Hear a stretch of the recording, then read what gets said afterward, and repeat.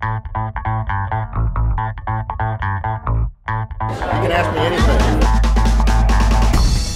So we're here in the club level at Davis Wade Stadium, and it's Ladies Clinic Day for the football team, or the football coaching staff, and there's over 100 women here dressed in their maroon and white who are ready to hear a little bit about Mississippi State and learn a little bit about football and have a good time in the process. We're going to talk to a few of them, so come along. They're lined up. It like goes all the way down the goal line. They're like that, like 50 yards of ladies getting football player autographs here. I'm telling you, they would not show up at 8 o'clock on a Saturday morning to sign autographs for a bunch of little boys. It's only for pretty ladies that they're going to get here. Look at Bump. He's so happy. Hey, Scott. How are you? What does it say on the back? To be a Bulldog is great. I like that. Great. Adjective.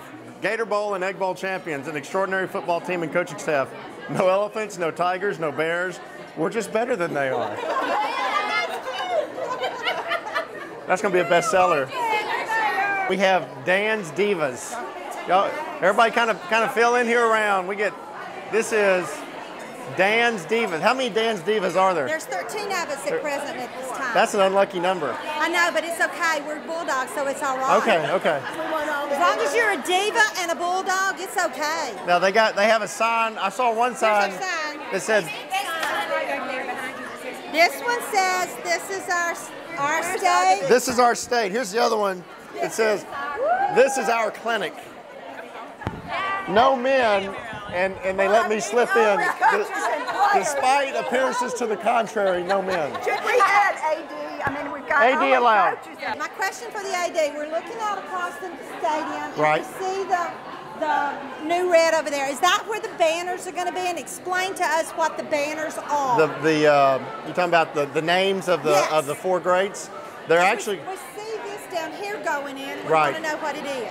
They're actually going to be on the second fascia there, the smaller one, the one down low, and it's going to be white lettering that has those men's names. Yeah. The 4 men's names: Johnny Cooks, Jack Crystal, Dee Dee Lewis, and Jackie Parker. Those are obviously 4 great Bulldogs, and we're going to honor them, and then we're going to leave room to come back and add others through the years. And then above that, the fascia above that there is where the new ribbon boards are going to be put in here in a week or so. They're already starting on the east side, and that's going to take the energy of the video board all the way around the stadium. Great, good job. Tell me where the Divas banner is. The Diva banner.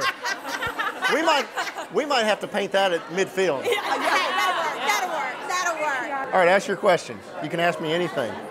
I want to hear it. And I don't have anywhere to run. I can't like, tell you I have another call to take or something. If we win against LSU on Thursday, we're going to get out on Friday. Are they going to have class on Friday? Well, we may shut down the athletic department on Friday after we win on Thursday. I don't control the class schedule. Dr. Keenum did shut it down for Thursday, which is a good start. I'll have to go talk to him. Absolutely. We'll have to ask the president. I'll we'll get talk asked to the his president. mother. Well, Right there you go. I can't trump that. Heads up, Dr. Keenum. No, my question is, are we going to have a whiteout game this year? That's a good question. Are we going to have a whiteout game? Because I usually would tweet you that question. We are, and it's actually going to be the LSU game on Thursday night. Here. I'm taking off that Friday. Are you really? Yeah, ladies need to shop. We Absolutely. Need to know we're white clothes. no class on Thursday, and you're not going to have work on Friday. That's going to be Ring nice. the bell, because so that's right. So we're going to start the new football complex. I hope we'll start it this fall because we've raised a good bit of money for it, and Dan says we need it, so we're going to do it. And we're keeping the cowbells. This is a tacky question. You're not going to want to use it. What are you going to do about the ticket scalpers? The ticket scalpers, we tell people there's a law against it, number one, so you can't. Yes. But we do encourage people that be careful who you're buying from. Know the person, because I tell you the biggest issue with the scalp is not necessarily the scalping as much as it is people buying counterfeit tickets. And they show up at the gate with they were sold a ticket from somebody they didn't know, and it was a fake, and they show up at the gate and they can't get in because we scan the tickets and it's not in the computer. Know who you're buying a ticket from. That's the most important thing. Make sure it's someone you can trust. Yeah. Or if you're buying it from somebody out there, walk them to the gate, make sure and get scanned before you hand them the money. Ah, an idea.